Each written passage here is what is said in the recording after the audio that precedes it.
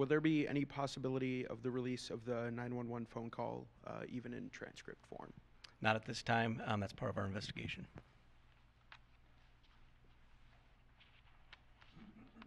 Daily Evergreen?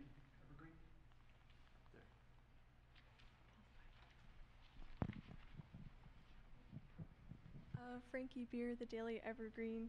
I guess the Moscow PD press release mentioned looking into hundreds of pieces of information about Kaylee's potential stalker. I was wondering what led you to believe she did have a stalker possibly, and why those pieces of information haven't come up with conclusive results. I'm actually going to let Captain Lanier answer this question, okay? Thank you, Chief. We obtained information through some of our interviews that Kaylee had made some comments about a stalker, so that's where that came from. We have followed up looking at specific time frames in specific areas of town. So far we have not been able to corroborate it, but we're not done looking into that piece of information.